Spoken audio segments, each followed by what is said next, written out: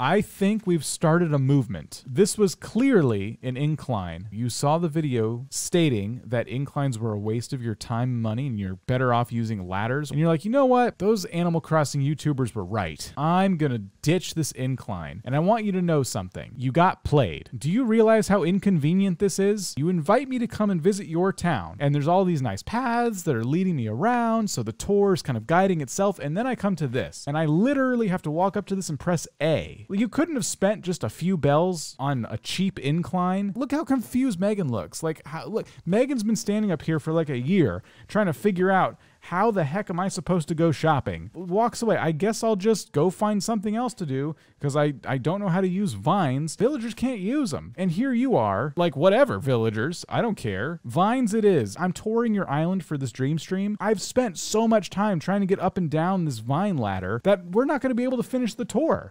We have to leave. It would have been cool if we could have finished the tour, but I got to wake up.